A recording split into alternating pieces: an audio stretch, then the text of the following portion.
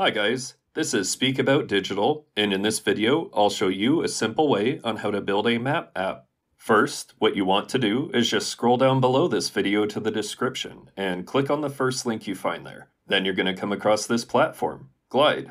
Glide is a platform that lets you create custom apps without coding. So, after clicking the link in the description, now you need to sign up to Glide. You can choose to sign up with your Google or your email address. Once you have completed the sign-up process, you will be directed to your Glide account. Now, building a map app in Glide is a straightforward process. To start, click on the New App button. Once clicked, a pop-up window will appear on your screen.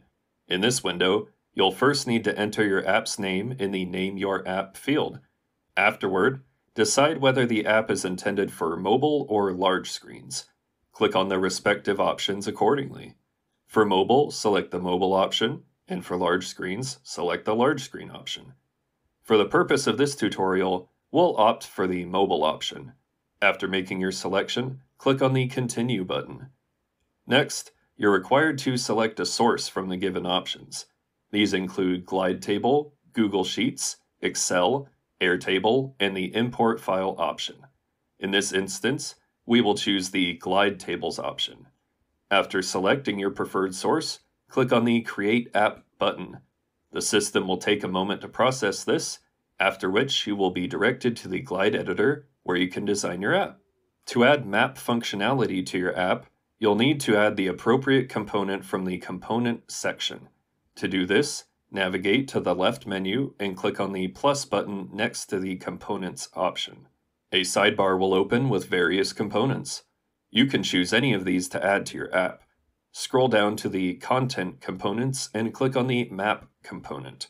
Once you've done this, it will be added to your app. After the map feature is added, you will find it at the bottom of the app homepage, enabling users to search any location.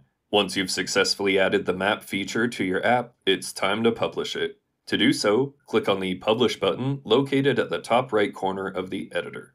After publishing the app, a Share button will appear at the top right corner of the editor. Clicking on this button will provide multiple options to share your app, including a QR code, link, and the ability to invite users through their email. And there you have it, a simple beginner's guide on how to build a map in Glide.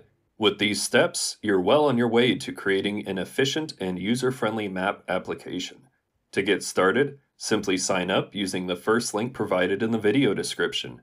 Thank you for considering this option. I hope you found this tutorial useful and learned something new. So, if you found this video helpful, please give it a thumbs up to show your appreciation. If you have any questions or need further assistance, please don't hesitate to comment below. I will do my best to respond to all comments and provide helpful answers.